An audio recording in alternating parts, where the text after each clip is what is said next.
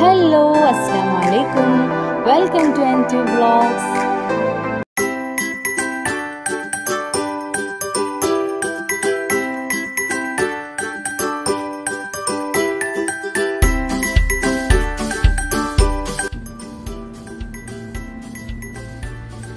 ഇന്ന് ഞാൻ ഷെയർ ചെയ്യുന്നത് നല്ലൊരു കേക്ക് റെസിപ്പിയാണ്. വളരെ ഹെൽത്തി ആയിട്ടുള്ള നല്ലൊരു കേക്കാണിത്.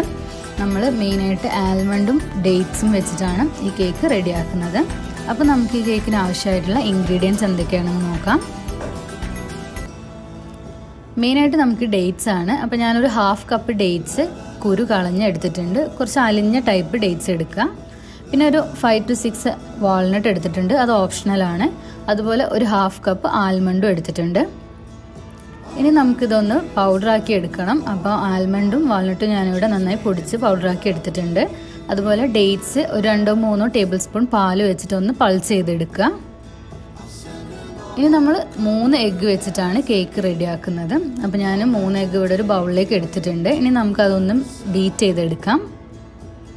ഇനി അതിലേക്ക് ഷുഗർ ചേർക്കണം. അപ്പോൾ ഞാനൊരു 1/2 കപ്പിൽ കുറച്ചുകൂടെ കൂടുതലാണ് ഷുഗർ എടുത്തിട്ടുള്ളത്. നമ്മളുടെ ഡേറ്റ്സിന് നല്ല മധുരം ഉണ്ടാവും, അതുകൊണ്ട് തന്നെ ഷുഗർ കുറവെടുത്താൽ മതി. എന്നിട്ട് അതൊന്നുകൂടെ ഒന്ന് മിക്സ് ചെയ്ത് കൊടുക്കുക. അതിനുശേഷം ഞാൻ ചേർക്കുന്നത് ഒരു 1/2 കപ്പ് ഓയിലാണ്. വെജിറ്റബിൾ ഓയിൽ ഏതെങ്കിലും യൂസ് ചെയ്യുക, അല്ലെങ്കിൽ ബട്ടർ വേണമെങ്കിൽ ബട്ടർ യൂസ് ചെയ്യാവുന്നതാണ്. എന്നിട്ട് നമ്മൾ നന്നായിട്ടൊന്ന് ബീറ്റ് ചെയ്യുക. നമ്മളുടെ എഗ്ഗിൻ്റെ കളർ ഒരു ക്രീം കളറായി കിട്ടുന്നവരെ നന്നായിട്ട് ബീറ്റ് ചെയ്തെടുക്കുക. ഇനി അതിനുശേഷം നമ്മൾ പൊടിച്ച് വെച്ചിട്ടുള്ള നമ്മളുടെ ആൽമണ്ട് പൗഡറും വാൾനട്ട് പൗഡറും ചേർത്ത് കൊടുക്കുക. അതുപോലെ നമ്മൾ പേസ്റ്റ് ആക്കിയിട്ടുള്ള ഡേറ്റ്സും ചേർത്ത് കൊടുക്കുക. ഡേറ്റ്സ് ഒരുപാട് അരഞ്ഞ് പേസ്റ്റ് ആക്കണ്ട, ചെറിയ ചെറിയ പീസസ് ഉണ്ടെങ്കിൽ നല്ല ടേസ്റ്റാണ്. എന്നിട്ട് അതൊരു ചെറിയ സ്പീഡിൽ നമുക്കൊന്ന് മിക്സ് ചെയ്ത് കൊടുക്കാം. ഇനി നമുക്ക് ചേർക്കേണ്ടത് മൈദയാണ്. അപ്പോൾ ഞാനിവിടെ ഒരു 1/4 കപ്പിൻ്റെ അടുത്ത് മൈദ എടുത്തിട്ടുണ്ട്. ഇനി അതിലേക്ക് ഞാനൊരു 1/4 ടീസ്പൂൺ ബേക്കിംഗ് പൗഡറും 1/4 ടീസ്പൂൺ ബേക്കിംഗ് സോഡയും അതുപോലെ ഒരു പിഞ്ച് ഉപ്പും കൂടെ ചേർത്ത് കൊടുക്കുന്നുണ്ട്. എന്നിട്ട് ഇതൊന്ന് നമുക്ക് അരിച്ചെടുക്കണം. അപ്പോൾ നമ്മൾ വാൾനട്ടും ആൽമണ്ടും ഒക്കെ പൗഡറാക്കി യൂസ് ചെയ്യുന്നതുകൊണ്ടാണ് മൈദ ഒരു 1/4 കപ്പ് മാത്രം എടുത്തിട്ടുള്ളത്. ഇനി മൈദയും നമുക്ക് എഗ് മിക്സ്ചറിലേക്ക് ചേർത്ത് ഒന്ന് ഫോൾഡ് ചെയ്ത് കൊടുക്കുക. ഇനി ബീറ്റർ യൂസ് ചെയ്യണ്ട. അപ്പോൾ ഞാൻ നന്നായിട്ട് മിക്സ് ചെയ്തെടുത്തിട്ടുണ്ട്. ഇനി അതിലേക്ക് ഞാൻ ഒരു ടീസ്പൂണ് വാനില എസെൻസ് ചേർത്ത് കൊടുക്കുന്നുണ്ട്. അതുപോലെ ഒരു ടീസ്പൂണ് വിനീഗർ ചേർത്ത് കൊടുക്കുക. ആ എഗ്ഗിൻ്റെ ഒരു സ്മെല്ല് മാറി കിട്ടാനാണ് വിനീഗർ ചേർക്കുന്നത്. ഇനി ഞാനിവിടെ ഒരു കേക്ക് ട്രേ എടുത്തിട്ടുണ്ട്. അതിലൊരു ബട്ടർ പേപ്പർ വെച്ചിട്ട് നന്നായി ബട്ടർ വെച്ച് ഗ്രീസ് ചെയ്തെടുത്തിട്ടുണ്ട്. എന്നിട്ട് നമ്മളുടെ കേക്കിൻ്റെ ബാറ്റർ അതിലേക്ക് ഒഴിച്ചു കൊടുക്കാം.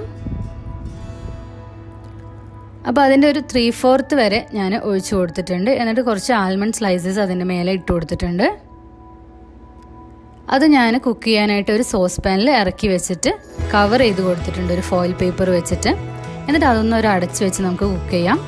ബാക്കി വന്ന ബാറ്റർ ഞാനൊരു സോസ് പാനിൽ വെച്ചിട്ട് അതും ഒന്ന് കുക്ക് ചെയ്തെടുക്കുന്നുണ്ട്. അപ്പോൾ ഒരു 15 മിനിറ്റ് കൊണ്ട് തന്നെ നമ്മളുടെ ചെറിയ കേക്ക് ഇവിടെ റെഡിയായി വന്നിട്ടുണ്ട്. വളരെ സോഫ്റ്റാണ്. ഇതാ ഞാൻ തൊടുമ്പോൾ നിങ്ങൾക്ക് മനസ്സിലാവും, അത്രയ്ക്ക് സോഫ്റ്റും ഫ്ലഫി ആയിട്ടുള്ള കേക്കാണ്. ഒരു 40 മിനിറ്റ്സിന് ശേഷം നമ്മളുടെ വലിയ കേക്കും റെഡി ആയിട്ടുണ്ട്. അപ്പോൾ നമ്മൾ ബട്ടർ പേപ്പർ വെച്ചത് കാരണം നമുക്ക് പെട്ടെന്ന് തന്നെ അത് മോൾഡിൽ നിന്ന് എടുക്കാനായിട്ട് പറ്റും.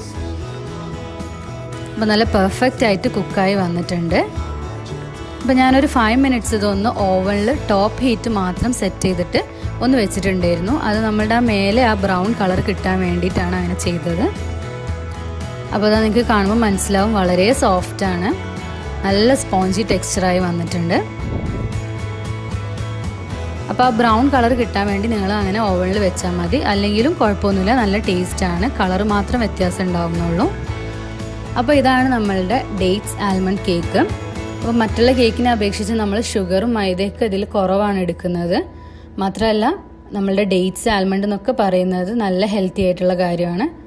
അപ്പോൾ ഇത് വളരെ ഹെൽത്തി ആയിട്ടുള്ള ഒരു കേക്കാണ്, വളരെ ടേസ്റ്റിയുമാണ് കഴിക്കാൻ.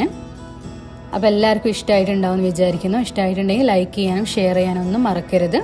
പിന്നെ ചാനൽ ആദ്യമായിട്ട് കാണുന്നവർ സബ്സ്ക്രൈബ് ചെയ്യുക. ഇനിയും നല്ല നല്ല റെസിപ്പി ആയിട്ട് വരുന്നതാണ്. അതുവരെ ടേക്ക് കെയർ, ബൈ.